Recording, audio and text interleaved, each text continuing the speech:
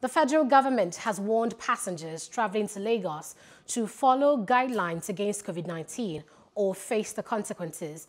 The Lagos state government issued the warning on Friday in a statement jointly signed by the Commissioner for Information and Strategy, Gbenga Omotosho, and the Commissioner for Health, Professor Aki Abayomi. He said the Port Health Services had notified the NCDC that inbound passengers arriving in Nigeria are breaching the COVID-19 protocols.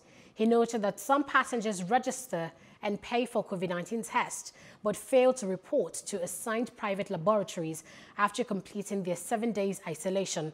The government said it is ready to take action against people who flout the protocols.